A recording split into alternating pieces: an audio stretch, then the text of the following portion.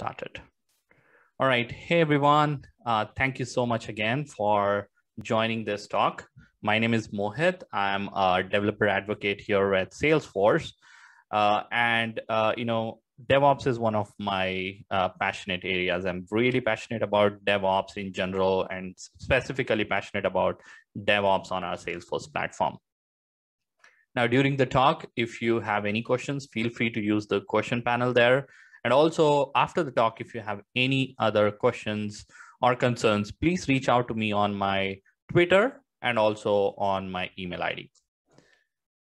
Now, before I begin, there is a forward-looking statement here. Because I'm a Salesforce employee and Salesforce is a publicly traded company, please do not make any purchasing decisions on anything forward-looking that I might make in this presentation.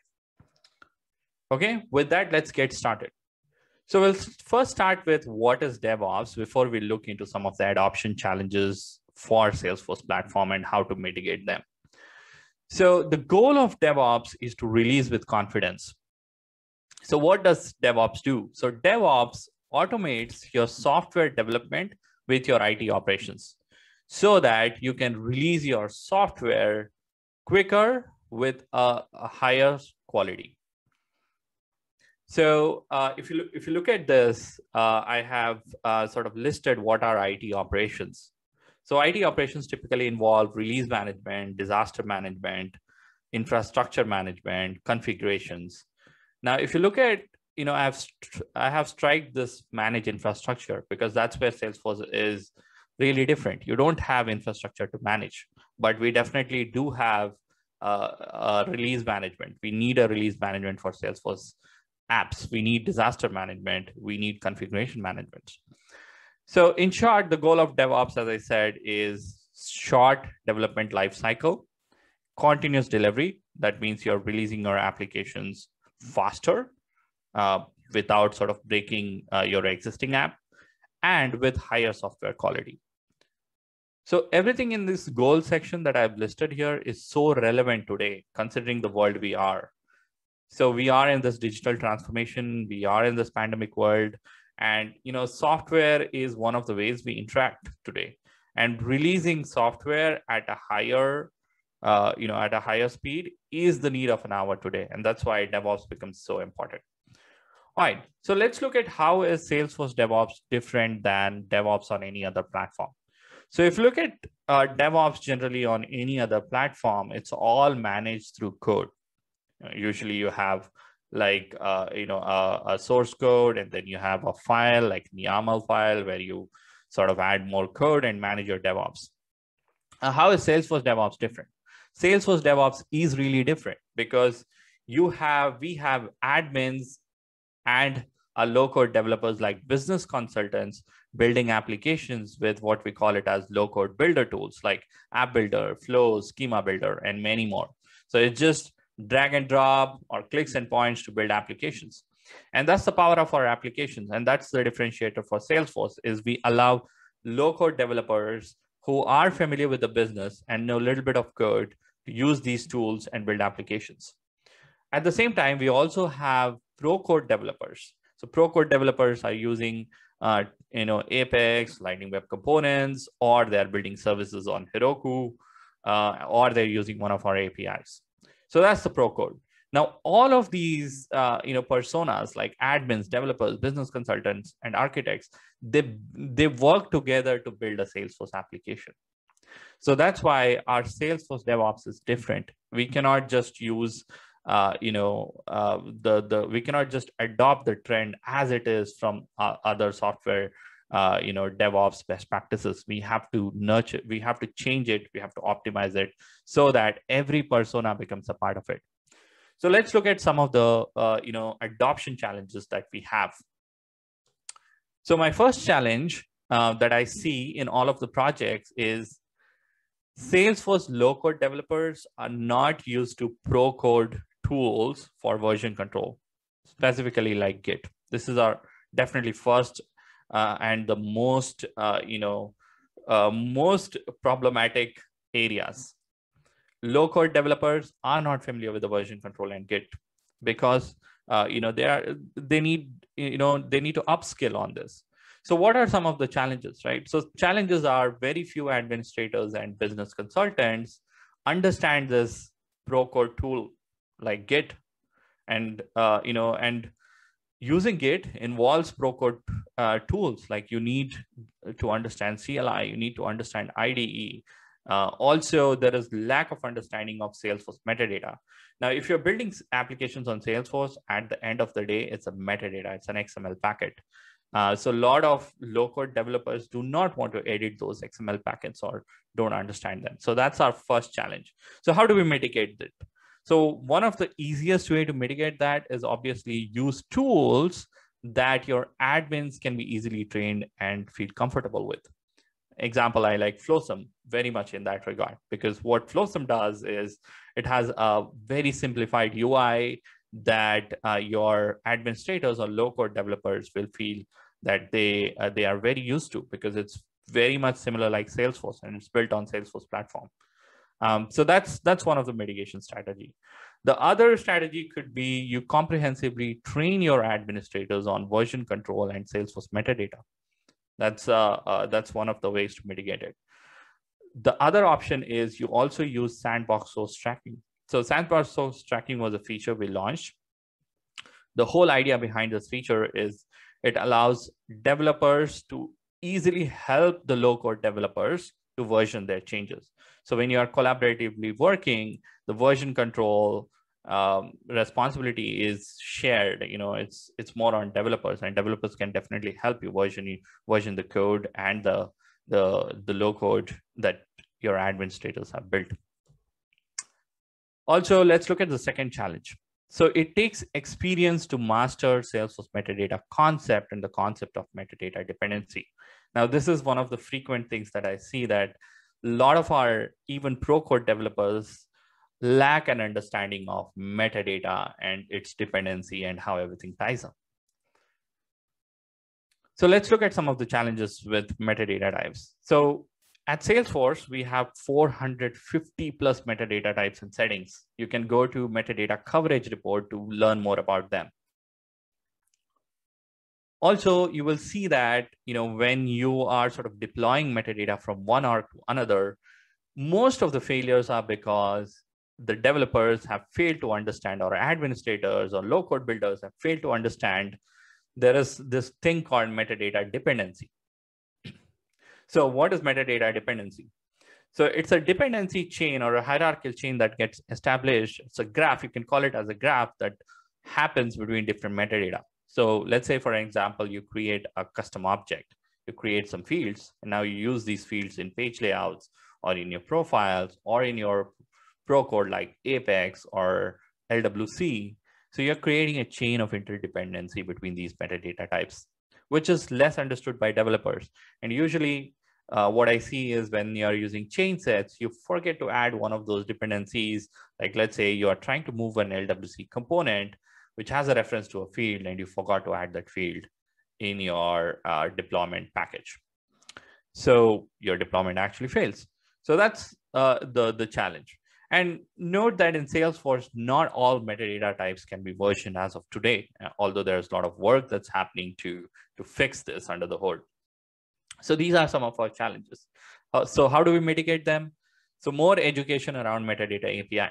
That is, as you are taught to work with objects and fields and other low-code declarative tools, we should also educate our administrators and low-code developers on what is formed behind the scenes, the XML packet, and show them how those XML packets sort of correspond to the work that they have declaratively done through the UI, through the Salesforce setup UI.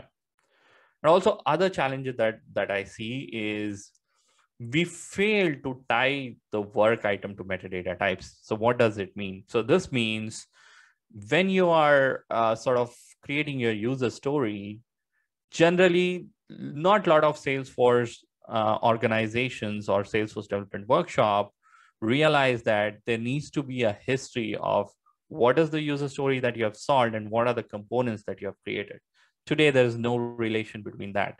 And although we have products like DevOps Center, which is going to help in this regard, And also Flowsum has this excellent capability today where you can relate, or you can integrate with, your planner tools like Jira and other, Confluence and other tools like that. So you need to tighten this up. Like you need to track that for this work item, these are the metadata types that we have created. Also adopt CI/CD. This is the other challenge. Is I talked about how metadata dependency can impact your speed with which you deploy applications. So that's why we have CI/CD. So what CI/CD does is it's an automated system that makes sure that you're not missing any dependency. So with version control and CI/CD, you make sure that your dependency is intact when you are building the new features for your application. And then understand which metadata types can be versioned and which are org dependent. This is very important thing to understand. In fact, you should have a documentation that lists what are the metadata types in your organization that you cannot version and which exist directly in the production org. Now, some examples of metadata type that cannot be versioned is in this slide. That is, you have named credential auth providers, connected apps, email templates, reports and dashboards. So some of these are can be directly built in production, and some of these cannot be versioned because they have sensitive information. Like for example, auth providers, they have keys. You shouldn't version them. You should directly keep them in production. If you are like sort of using them, then restrict it to do not put them on your Git repo because that's going to expose your secret information.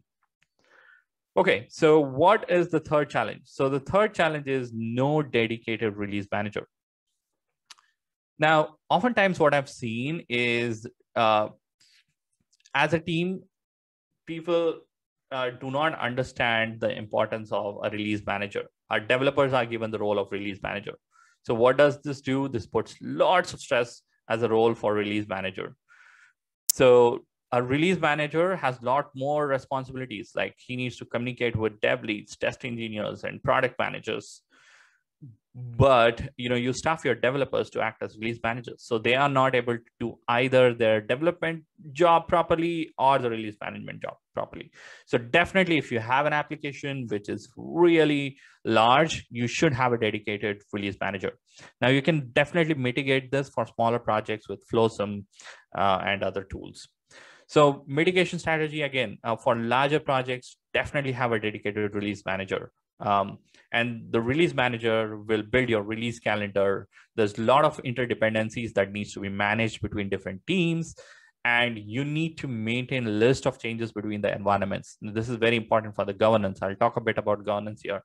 But a release manager can do all of these activities. So, you're really sure that what is going into your org for a specific release. And also a release manager should have a knowledge of Salesforce metadata types and Salesforce deployment lifecycle. So have someone as a release manager who, who knows a little bit of application development on Salesforce platform, but they are more interested in sort of helping and migrating changes. Let's look at the next challenge, which is organizations fail to understand DevOps culture. Now, this is very, very important. You might have tools, you might have CI/CD, you might have version control. Still, you might fail adopting, adopting the DevOps, and your DevOps strategy might be a failure. And the reason for that is because you fail to understand, the DevOps culture. Now, what is DevOps culture? So in a DevOps, right, connect your teams. That is, developers, release managers, testers, they should all feel part of the same team. Get people to know each other, establish a good communication channel, celebrate each other's accomplishments, and foster a knowledge sharing and no blame culture. Now, this is very, very important. I cannot stress the importance of it. Most of the highly performing teams have these characteristics. That is, they have a good team bonding between every member of the team. So it is very important that if you are, if you want to be successful with your DevOps strategy, it's not just about technology and tools, it's also about people. That is, you have to connect and build this culture among your team. Let's look at the last, but the most important challenge, which is lack of governance. So what is governance, and why you should have governance? So a governance, if you do not have governance in place, that is, if you do not have vision and strategy, governance is all about tracking vision, strategy, and alignment. So if you do not have governance, right, you will see that as you will have lots of enhancement requests, lots of bugs, and you're just catching up every time. And this happens because you do not have a vision and a strategy. You do not have a backlog, and you have failed to define your software lifecycle. So what are some of the things that you should have, when you say, okay, my organization is matured and have a good governance? You should have a data strategy. You should have an architectural management. What does it mean, like architectural management? Let's take an example, data model in Salesforce. It's very easy to build the data models in Salesforce. Anybody can go and click and point and build. But what happens if teams are working parallelly? They will replicate the same data model that's already built there in Salesforce. Or, if teams are not collaborating, you will see there will be duplicate fields, there will be duplicate objects. So that's why you need to have an architecture and management, because with proper, let's say, an architectural review board for your application, any data model change that you're making will go through a committee, so they can make sure that, okay, you're building a sound data model which is not replicative. Because with replicative data models, you will end up having duplicate data in your system, and then that becomes a challenge to clean it up. And then finally, the communication strategy. What does it mean? So communication strategy means you have proper channels, establish a healthy communication, and you have meetings scheduled for important tasks, like your Scrum meetings. Obviously this whole DevOps thing actually also aligns pretty much well with agile development patterns and standards. So you should have Scrum meeting, you should have architectural review meetings. All right, so how do I know if I have a healthy DevOps for my Salesforce apps? The first thing is you should properly plan a Salesforce project. It's easier to put it on the slide, but this slide is really hard to implement from my experience. So what do we need here? So we need a definition of done. Whenever you write a story, make sure that you have a definition of ready and definition of done. That means what your story should be properly articulated. You should say, okay, at the end of the story, once I'm done, what should be, how does it look like, or what should be the acceptance criteria? You should have burn down charts to make sure that, okay, how did your last sprint go? How did your current sprint is going? So you can compare. You should have a backlog. Again, as I said, you should have product backlog and a sprint backlog. Now, this might merge or collide if your project is smaller, but if for a larger products, right, you should have sprint and product backlogs. And then you should have the governance defined. So you should have well-defined roles and responsibilities. So this is also one of the challenges that I see during the DevOps adoption, is like, there's no defined roles. Use something like RACI metrics. That is, who is responsible, who is accountable, who should be informed, and who should be consulted, right? So put together a chart of RACI with these different roles. That way you will know that, okay, who is accountable and who owns what. And also enforce best practice documentation, right? So documentation is often ignored, but when you are having a matured, if you need to have a matured Salesforce DevOps practice, you should have all of these. Like, you should have your data architecture defined. You should have a documentation for your security architecture. What should be your deployment and development standards and the best practices? Like, what should be your code review standards? You should have all of these assets and documents. What should be your testing strategy? What part of the application are you, unit testing it? What are you integration testing it? And then how do you manage regressions? And also, how do you automate all of these testings? So you should have, there are different tools for that. So you should take into consideration, and you should also integrate these testing strategy with your CI/CD. So Flowsum allows you to do that actually, or if you have any other CI/CD system, you should actually integrate. And then you should also look into performance best practices. Every architecture that you do, you should assess for the performance and explore the boundaries of the performance. All right, with that, I'll pause, and then we'll take some questions here. All right, awesome. That was really well presented. Thank you.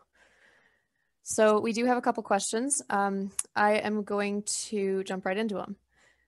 The first one is, I have an org with various Salesforce apps. How long does it take to implement a DevOps solution? Oh, that's a very good question. So typically it takes at least 1 to 2 months. Now with Flosum, I think it takes 30 minutes. It takes 30 days at least. But one key thing to understand in implementing a DevOps solution is it's just not about putting together the tools. Like you can put together these tools in probably a week or two if you have experienced DevOps engineers. But you have to get and work and collaborate with other members of the team, because it's like you put the process, but then you also want this process to be adopted. So that takes a bit of time, and that's why I say like it takes a month or a couple of months to get used to it. And training plays a very important role here. And you should start with something. You should aim in the stages of, like, let's say first I want to crawl, and then I want to walk, and then I want to run. So that strategy has worked pretty well for me in the past. Awesome. All right. Next question is, you talked about the sandbox source tracking feature. Could you expand how it would be helpful to devs and admins?